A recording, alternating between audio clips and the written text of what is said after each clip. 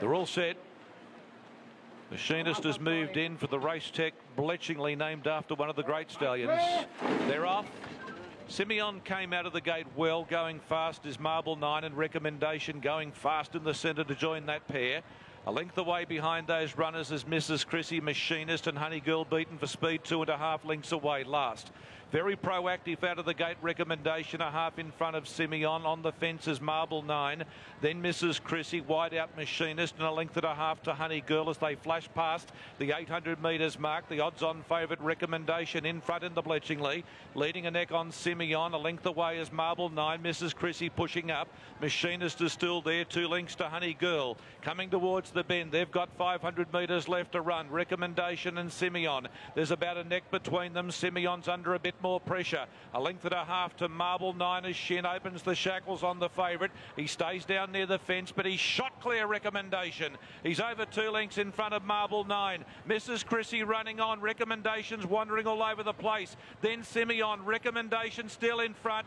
They're not going to get to him. He's going to go the Monash and the Bletchingly back to back at the 70. He's 2 lengths in front of Marble 9 and Simeon, and down to the line, Recommendation, 2 lengths to Simeon, Marble 9 third, Mrs. Chrissy, Machinist, and Honey Girl last in.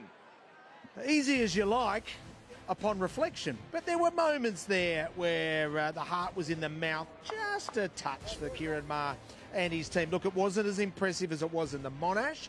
This was on a heavy track, wandered around a touch, but still the margin will be decisive. It's a good win. It's a good win on a track maybe he didn't enjoy all that much. He wobbled, as you said, maybe a couple of horses to the inside and the outside, giving him a bit of a scare, and maybe his footing wasn't all that firm on this heavy deck. But he's done the Sir John Monash and the Bletchingly Stakes double. That's difficult to do at this time of year. Yes, it was a small field. There were still tactics employed here, but good ride from Blake Shin to get off the rail and to steer clear in the end. As you said, I mean, the last win was a 7th length victory. That wasn't as impressive, but you know what? If you backed him at $1.30, well done to you, because you get your money back and then a little bit more. And for Kieran Maher, he gets a double at Caufield.